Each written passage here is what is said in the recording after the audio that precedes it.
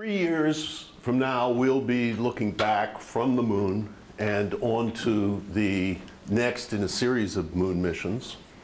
And along the way, we will bank this moon prize. As an institution, as a team, we're always about winning the bigger game. It's never about the money. It's always about the bigger future.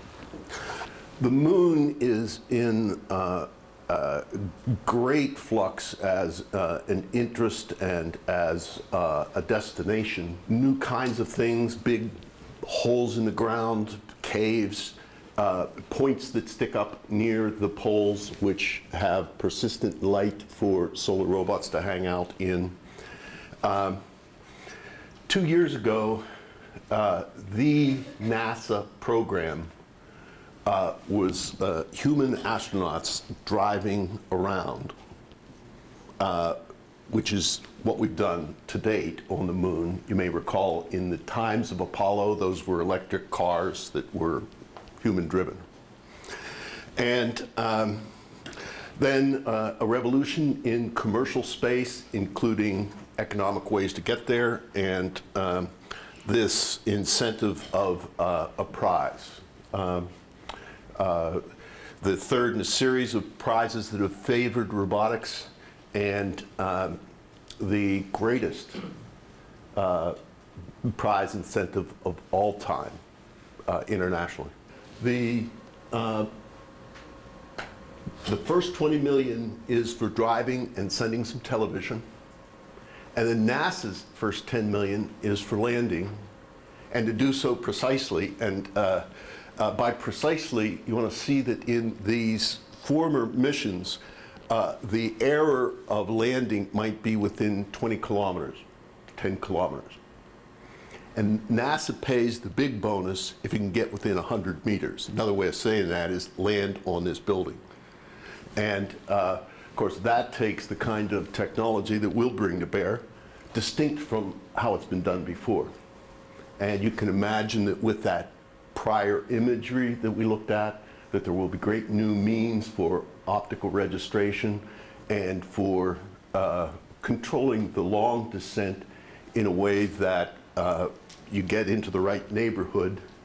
And then the last part of the landing is an elevator descent. It's coming down vertically. We decide how slowly, and viewing the surface, and depending on how that works out, hitting the landing. And we are the ones that control the rate of that descent. We'll look a little later at how the attituding controlled once we're down. Some ramps are lowered. It's a drive-off. This is the first look at a four-wheel skid steer. The low sun angle and the long shadows are because we get there in the morning. And just a word is that once we're launched, we cruise for about 4 days, and then all of the action happens in just a few hours right at the moon. The launch vehicle has 3 parts. 2 of them get us up on the way to the moon. They actually throw us to the moon, and that top is a clamshell that opens up. This is what we look like down in the clamshell. We are a small thing, not the stages, just one piece. And so once we are released, we go the whole way to the moon as one piece. And we land as one piece. And that keeps things simple, and that means we have only to build this one thing, and that triangle thing on the top is the rover and how it rides. The big thrust in the middle is from a rocket that we get surplus from the space shuttle. It's very old. And the little ones that come out the side are the ones that keep us pointed where we want to point. When we build it, it weighs about 500 kilograms. I'm a kilogram, so it'd be 5 of me. So it would be like, it'll weigh like 5 or 6 of us. Right? And then it gets filled up with the propellant, and when it's filled up with all the fuel, then it's over 2 tons. Because almost all of what it takes to get to the moon is the propellant. And the robot is 80 kilos. And I would say the average weight of a person in this room is about 80 kilos. I'm 100. So it weighs like you. And, oh, it doesn't weigh like you. When you're on the moon, it weighs 1/6 of you, but it has the mass of you. So you can imagine on the moon, you're a lot lighter than how you experience yourself to be right here. It is a deck or a thick board, a strong board, and that has holes that hold these tanks. It has a ring where it attaches to the rocket. These are rigid, they don't flex, and this part can crush. So we are counting on the quality of sensing and control to do a quality landing, as opposed to making a lot of flex and a lot of energy absorption for a hard hit. And that's a risk. And that's the way we do things. So we're cruising for 250,000 miles, 400,000 kilometers. It's the same robot problem we always solve, the sensing and the planning and the action. But the real question is, where am I? Where am I pointed? How am I flying? And some of that's done by looking at the stars and the sun, and that can, and with the gyroscope, that can do a lot to tell you your orientation. It does not solve where you are. So that takes a lot more of the kind of technology that we do here. And you can imagine that as you are far away from the moon, it looks the size it does here, and the closer you get, it looks bigger. And looking back at the Earth, same principle. And many ways to estimate. You never know where you are, but you estimate. This is just a little intro to the landing part. And this is a device that has the kinds of thrusters that operate just in a pulse. So you can imagine that if you stand with a shotgun and you don't brace yourself, that'll impulse you.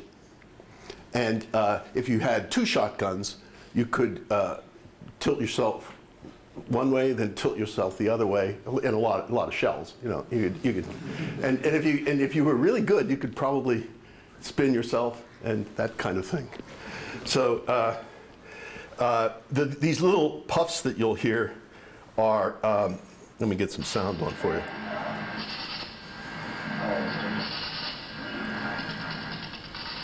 So this thing is leveling itself.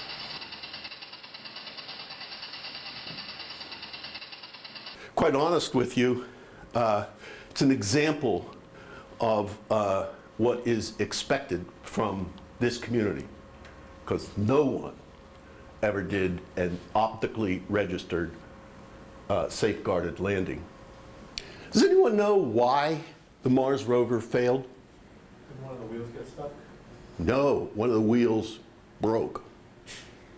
Burn out. What else? Steering motor, burn out. What's wrong with the Mars rovers? They put the motors in the wheels. And of course, you get away with it on Mars, because Mars is like here. You don't get away with it on the moon because it's cooking hot. It's as hot as an oven, and it's very fine, hard dust, and you can't put the motors down in the wheels. So this has that and many, many, many other great features. Only 2 motors, one here and one on the other side. And if you look at that stick, that rocker in the back, that is the whole suspension. And then we'll say a word or two about wheels. There is a great intricacy in powering it, and so the entire electromechanical difficulty is getting the power and not cooking to death during the day and not freezing to death at night. And that's why it's shaped like it is. So as you can imagine, you get more if that's the sun. You get more when you're pointed into it and a little less when you're pointed away. The sun also changes. It starts at dawn right on the horizon, and then at noon it's up overhead. And when it's pointing right down, it doesn't matter which direction you're on. It's pointing right down on you. You always get the same exposure. And the belly is super hot because it's right against the hot oven. And you use the difference between the hot and the cold to make a region that's cool inside, and that's where the electronics go. And also, the motors are cooled. It's chain driven. These are the motors. And to get that, so they stay clean, they're not moving, they're easy to wire. And you have to get the heat away from the motors, out, and it's done with this. By the way, did anybody bring any? Oh, we did bring some parts. My gosh, this has gone too long. So this is a clever wheel. And some pieces that in fact, this is the thing that carries the heat from the motor up to the cool blue. This is a very special battery that will tolerate cryogenic freeze. So this is actually frozen with liquid nitrogen, and it hibernates, and it can remain hibernating for who knows how long. We've never killed it that way. And then after it's brought back, it has complete capacity. We're running with Carnegie Mellon and a commercial company, and that's in part because the commercial company is pursuing the launch agreement, the financing, and the sustaining business that's necessary. It can't be a one-time shot. Not much of anything we ever do is a one-time shot. It's important always to be looking to the future. This represents a polar landing, which is of high interest. Ice of all kinds, water, methane, other gases, ammonia, all very interesting to the world. Resources, making things, doing things on the moon, all raised in priority since the new discoveries. We're not alone. We're already a very interesting crowd for lots of different reasons. These are some three-dimensional glasses. One of the things we'll do on the moon is that because we carry stereo, we have the opportunity to return 3D imagery and video.